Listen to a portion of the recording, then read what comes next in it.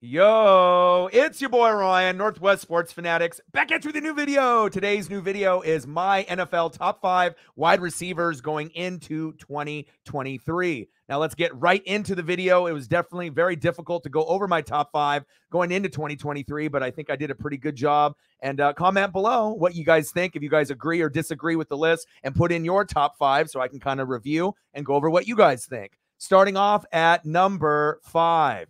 At number 5, I got Stefon Diggs. Now, Stefon Diggs, we already know he is the real deal Holyfield. And I like this little stat muse thing. So it gives you a whole full breakdown, okay? Diggs has played 8 seasons for the Vikings and the Bills, 703 catches for 8,812 yards and scored 59 tutties. Last year, 108 receptions, 1,429 yards, 11 tutties with a 13.2 average. And then I can go over here, click on the stats, and you can kind of go over his career in 2015 all the way to 2022. Obviously, he started to take off once he got linked with Josh Allen. I think he's still going to end up being one of the best wide receivers in the game. And obviously, with Nyheim Hines had that accident, ACL tear or knee damage, so he's going to be out for the year. Their running back core and their running back room is already very light. So this is going to give him even more opportunities to dominate on a game in, game out level.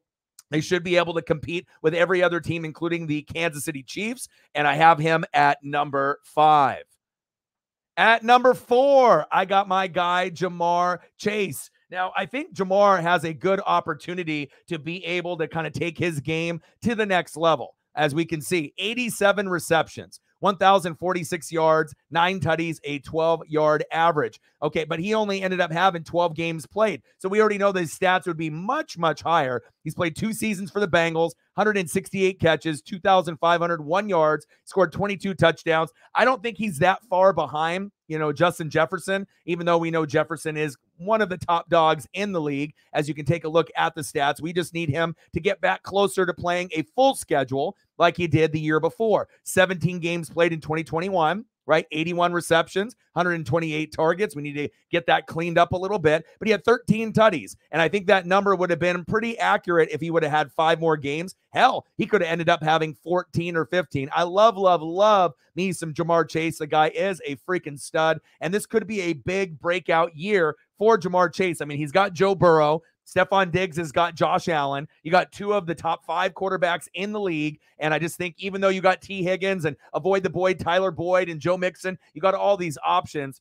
I think this could be a big breakout year for my guy, Ja'Marr Chase. I see you. You are the man. At number 5, Stefon Diggs. At number 4, Ja'Marr Chase. And at number 3, now this was kind of tough for me because I was trying to think to myself, okay, can I actually slide him down even lower than I want to? And I was kind of considering putting maybe him at like 4 or possibly at 5. And I know that kind of sounds crazy, but you got to think, Davante Adams, has always had the blessings of an Aaron Rodgers, Aaron Rodgers, and the Packers, right? And then he ended up having, Carr, and now he's on the Saints. So now you're going to get to a point when we look at the stat line, 100 receptions, 1,516 yards, 14 tutties with a 15.2 average, which is fucking phenomenal. Now let's take a breakdown and look at the stats overall. I mean, look at these stats that he's, piling up year in and year out, especially as we're going from, 2018 and beyond, right? 1,386 yards, 2019, 997 yards with a little bit of injuries, 1,374 yards, 1,553 yards. And then last year with the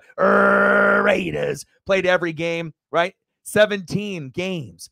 Right? 17 games played, 100 receptions out of 180 on 180 targets. We need to clean that up a little bit, but 1,516 yards, 14 tutties. So the last 3 years, 18, 11, and 14. But one thing that I wanted to bring up that's going to be very concerning to me, and the reason that I have him a little bit lower than I wanted, is one guy and one guy only. And it's this guy right here, Jimmy Garoppolo. All right. Jimmy Garoppolo is not someone that you necessarily, I feel that you can count on, year in and year out. And if you actually look at his stat line, it's not really that good as far as like the tutties and whatnot. Look at the tutties. All right. You start off in 2019. He had 27, right? Then 7, 20, and 16. So as long as he can stay healthy, I know Davante Adams can do his role, but if he's only doing 16 total, well, I mean, what are we talking? 10 for Davante? I mean, I don't know. So I think that there is a chance where Jimmy Garoppolo, hopefully he can get healthy, trying to pass all his tests. But really what it's going to come down to with Davante Adams being a little bit lower on my list is primarily this guy right here. You know, it's going to be Jimmy Garoppolo. Can we really count on him to be able to stay healthy throughout the year? And if it's not him, you know, who are we talking about that's going to be throwing the ball to Davante Adams? Now, does he still have, you know, top 2, top 3 talent? Yes, I definitely agree. He's got number 2, number 3 talent. But I have to, I guess, give him the benefit of the doubt that if Garoppolo can stay healthy, maybe he can have a season similar to that 2019 season where he threw for 27 tutties. And if he throws for 27, right, and he can stay healthy, there's a good chance that Davante Adams is going to get 10 to 15. But it's all kind of a big question mark. I originally had Davante Adams at 5, but I was thinking to myself, can I really put him at 5? He's still talented, right? Uber talented, and I just couldn't do it just yet. So I got to give him the benefit of the doubt and put my guy Davante Adams at number 3, even though my heart says maybe he has a little bit of a down year. If Jimmy can't stay healthy, then he'll slide down to 5. But for the time being, overall as a skill set, just him as a player, right? Not the quarterback with Joe Burrow, not the quarterback with Josh Allen, but Davante Adams himself. Is he more skilled than Ja'Marr Chase and Stephon Diggs today, even though he's getting a little bit older? Yes, I do think that he still has it. So at this point, I got to put Davante Adams at number 3. At number 2, you already know what it is. I got your guy, Tyreek Hill. And like I said, with Tyreek Hill, you know, new quarterback with Tua, lots of controversy. Can Tua get healthy? Can he not? He's played 7 seasons with the Chiefs and the Dolphins, 598 catches, 8,340 yards. He scored 76 touchdowns, which is freaking incredible. And as we go over to the stats, I mean, 6 touchdowns in 2016 with KC, then 7, okay? 2018, 12, 2019, 7, 2020 he had 13, and then obviously his last season with Kansas City with 9, last year with 7. But if you have to go and look at the yards, right, 119 receptions in 2022, 111 in 2021, and then look at the targets, 159 targets from Mahomes, right, 170 targets from Tua and company, right? So you might not get the touchdowns as high, but sometimes when you get into the top 3, it's really about more yards and receptions, right? 1,710 yards last season, 1,239 yards the year before with Mahomes, and then 1,276 in 2020. 119 receptions, 1,710 yards. Yes, we would like the touchdowns to be 10 or higher, but we can't underestimate the fact that this guy is a baller and he's not going to quit anytime soon. Really love Tyreek the Freak Hill, and that's why I got him at number 2. Now, there is concerns at the quarterback position with Tua and as well with Davante Adams with Jimmy Garoppolo. I'm not, discrediting that. We know Ja'Marr Chase has got Burrow, Diggs has got Josh Allen. They are in better situations to dominate, right, with their quarterbacks. But I still got to give the benefit of the doubt that regardless of who the quarterback is for Davante Adams and Tyreek Hill, I still got to keep them in my top 3, and that is big facts. And at number 1, you already know what it is. It's the guy that I picked number 1 in fantasy last year. And I know a lot of people were kind of like wondering, they're like, oh, do you really think he's that damn good? Yes, I do.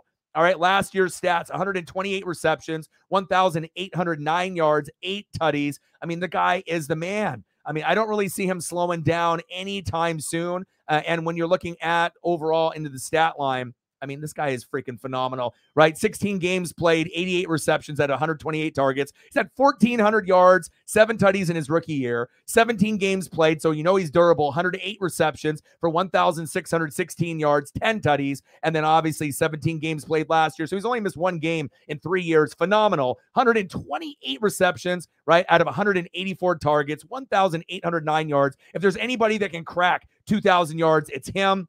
Now, you would like 7, 10, and 8 tutties to be bigger, but again, there's other options on the team as well, even though Adam Thielen is no longer there. Absolutely love my guy, Jay Jetta, and in all honesty, I really do believe that Jay Jetta has the closest chance, if he can stay healthy for a good chunk of his career and play like, let's say, 10, 15, 18, 19, 20 years, whatever it may be, right? You got Jerry Rice, right? Randy Moss, T.O., Megatron, Larry Fitzgerald. I honestly feel that if Jay Jetta stays healthy, he will be the second coming of Jerry Rice, regardless of who the quarterback is. I think that obviously if he can upgrade from Kirk Cousins, that's going to benefit him. But I think when it's all said and done, he can catch up to T.O. and Randy Moss, Randy Moss is normally in most people's number 2 book. T.O. number 3. I think Justin Jefferson has a very, very good chance to be the number 2 wide receiver of all time if he can stay healthy. Now, if I didn't really believe that, I wouldn't say it. So again, my top 5 going into 2023. At number 5,